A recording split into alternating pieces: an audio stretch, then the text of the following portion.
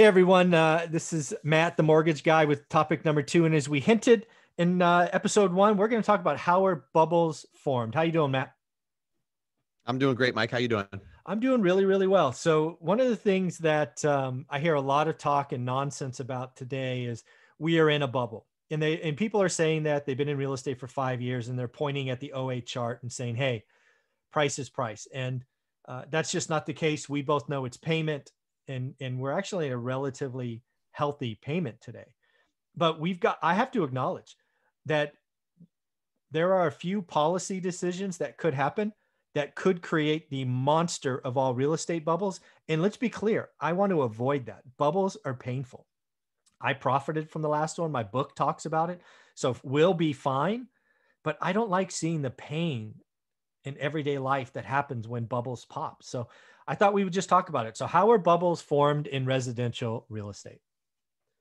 Right. Yeah, I'm with you where, when I tell people who come to me and say, is there going to be a foreclosure crisis? Is there going to be, some 30% correction? Are we in a bubble? I tell them I would benefit a lot from it. And I'd buy a lot of real estate and it would be great for me and my net worth and personally. But one, I don't see it. And two, I don't root for it. Mm-hmm. Like you said, there's certain indicators, and affordability is a huge one. I saw a cool stat yesterday that relates to this, because so many people compare '06, '07, '08. Mm-hmm. And there's, if they look at one simple metric, they can say, oh, look, prices went up or this went up. And the metric that was cool that I saw yesterday, if you take what a house rents for, Mm-hmm. and you have to take the annual figure. So if it's $1,000 a month, annual figure is 12,000. Mm-hmm. You times that by 17. Okay. That's about where we're at, rent versus home price on average. Okay. In 2006, that number was at 24. Oh, Jesus. So it was, whatever that is, 30 something percent higher than it is today. Yeah. And the funny part is I looked at it and I said, so judging on that metric, rent versus what a home value is, Mm-hmm. we're nowhere close to where we were back then. And, that's a good affordability metric because people have to rent or they have to buy. Like, Correct. you don't have other choices. You're renting a house or you bought the house. Yeah. And it didn't even account for inflation. And that was something I thought was kind of crazy. We're 35% lower than we were back then. And Mm-hmm. we're not even accounting for inflation, which would I guess it counts for rent though too, right? Inflation. Well, what's not included in that is income inflation. That's not included in that, right? Which is cool. But again, we are nowhere close to '08 peaks because, again, it's the affordability, right? And again, every state has a different number, so go look it up. I'm not going to do that work for you. Affordability is simple. The median price, interest rate, because it's all payment driven, and income. And they want to make sure that the average person can afford the average home with the average mortgage. And today in my market, it's remarkably affordable. If it gets to 20, it's not. 1 in 5 versus 1 in 2 is a very different story. So this is how bubbles are formed. And we are at the risk.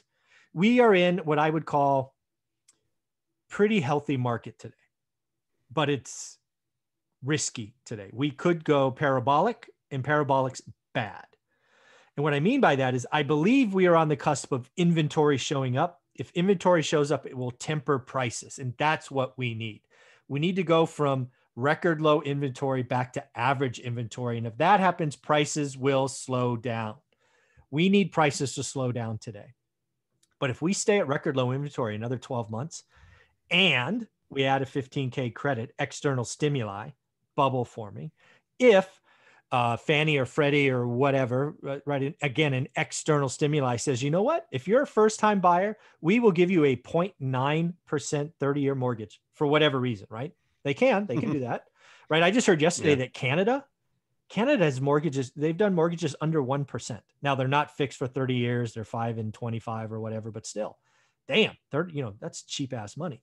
So again, external stimuli in an environment of no supply, bad. And then the last thing, the coup de grace, the thing that takes a healthy market that makes it go parabolic and then makes it explode, is when your hairdresser, your Uber driver, your next door neighbor dog walker is talking about the 50K they made flipping a contract or whatever, right?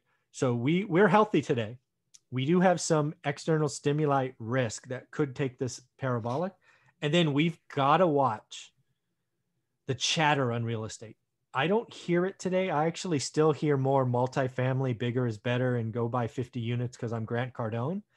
But if we ever hear flippers or, buy and hold or whatever, flipping contracts pick up at the, your local coffee talk, watch out. So I don't think we're there yet, but that's how bubbles are formed. And again, to remind everybody, I lived through this before. I invested through it. The first house I bought went from 107 to 264 in 3 years. That is nuts. And oh, by the way, I had 8 of those, 7 or 8 of those. And then it went all the way down to 75 grand, 264 to 75. Nothing changed in the house. The rent never changed. It was $1,100 when I bought it. It was $1,100 when I sold it. And when I tried to buy it back at 75, it was $1,100. That's a bubble. And, we're at risk. 2021, 2022 could see a real estate bubble form in residential properties. And I'm very concerned about that. So what do you think? I'm with you. And I think, just like you said, we're at this place where there can be some things that happen that level us off and create a really stable environment, or we can go the other way and it can get a little bit dicey. I think, like you said, if we see increased inventory, I saw a stat about builders, building 30% more homes. They understand that there's a ton of demand. And if they're smart and they're going to build as fast as they possibly can. So that inventory paired with, once there's a little bit more certainty with people's health and the pandemic and whatnot, people are going to sell their houses, is the hope, right? From people like us that want a stable market. The latest stuff that's out, and I kind of changed on this as far as rate forecast, third and fourth quarter of 2020, I was thinking lenders, once they got capacity under control, could kind of open the floodgates and lower rates. I've since changed my stance. And I think that the Mortgage Bankers Association, National Association of Realtors, Fannie, Freddie, everybody thinks that rates are going to go up slightly in 2021, which in my opinion is super healthy for the real estate market. If rates go up to 3.25, it's not a huge jump, but it's enough to, quell demand. Yeah. If we increase inventory and quell demand, we'll get a little bit more sane, and it won't be 15 offers and the madness that we saw in 2020. And again, just to play that out, that's all these, we need to temper demand, because right now I would say the balloon is full, right? It's currently no threat of popping, but the balloon is full. If you add any external stimuli, right, you take interest rates from 2.75 to 2, you have a risk.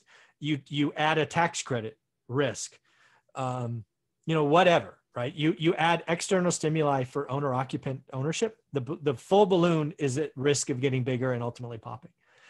What takes air out of it is rising rates, because again, just to talk about my market, let's say Fresno's 48 today, nothing else changes except rate go from 2.75 to 3.25.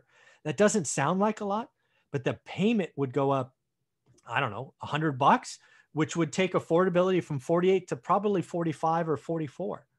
So again, it's price, rate, and income. So I think this needs to happen. And again, what else could happen is you can add inventory. You add choices. You go from 17 offers in 24 hours to 2. It's still a healthy market, but you don't have bidding wars. You don't have people waiving. There are people waiving appraisal conditions today. Mike, I've got people, listen to this. This is what's happening. And I'm talking to hundreds of people. 560 list price. They offer 600,000.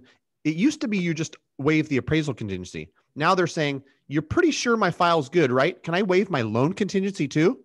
So no loan contingency, no appraisal contingency, offer 600 on a house that's already probably priced at the top at 560. Yeah.